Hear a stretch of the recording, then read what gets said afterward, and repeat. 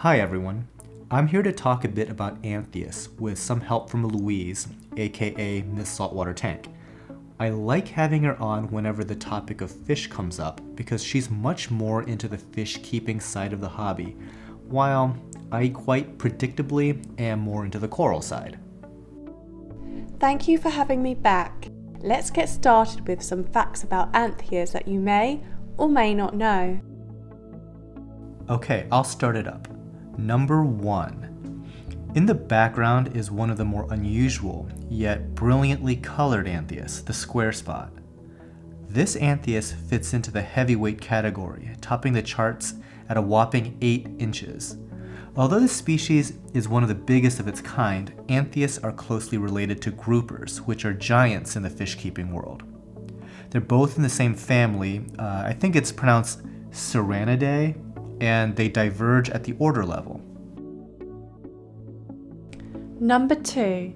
Anthias are hermaphrodites. They are born without any sex and develop into males and females depending on the position in the social hierarchy.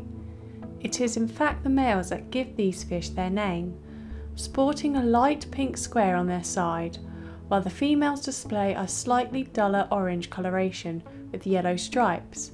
But wait! Lots of fish are hermaphrodites. Clownfish, for example, are hermaphrodites. So what's so special about Anthias? The interesting thing about Anthias is their sex is dependent on a sophisticated social ladder. Unlike clownfish, where the big boss is the female, the top of Anthias' social order is the male. The male has to aggressively maintain their place in the social order, or else the highest ranking female would turn into a male to challenge his standing in the school. This gender transition takes approximately 2 to 3 weeks. Likewise, the highest ranking female must maintain her status by physically intimidating the lower ranking females. The chain goes down all the way to the lowest ranking female that unfortunately faces the abuse from all other Anthias. Number 3. In the wild, Anthias are found in a huge depth range, from shallow reefs to very deep on the reef face. The square spot in particular are found at depths of up to 600 meters. That's about 1,800 feet for my Burmese and Liberian viewers. At these depths, they experience much lower light levels than the average reef tank, so subdued lighting is advised to replicate their natural habitat. This male Anthias you see here has muted coloration due in large part to the amount of light in this tank needed to grow SPS. Number 4. More isn't always better. In theory, it is possible to keep a group of these in an aquarium, however, it might not be the best idea. As previously mentioned, these fish are hermaphrodites. The few that become males have to aggressively maintain their place in the social order, or else the highest ranking female will turn into a male to challenge his standing. Their aggression goes down all the way to the lowest ranking female that unfortunately faces the abuse from all other Anthias. In massive schools you see in the wild, the aggression is more evenly dispersed.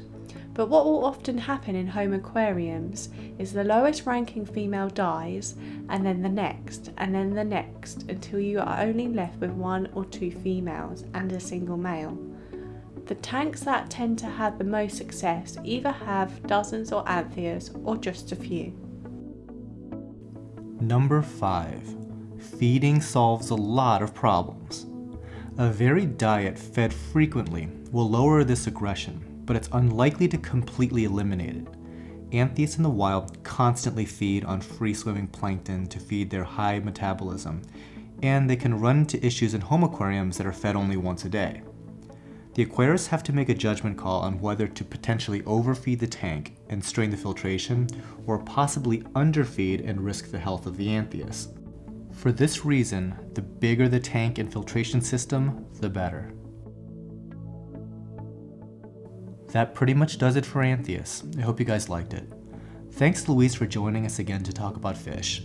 She's Miss SaltwaterTank on YouTube, so if you haven't seen her channel, go take a look.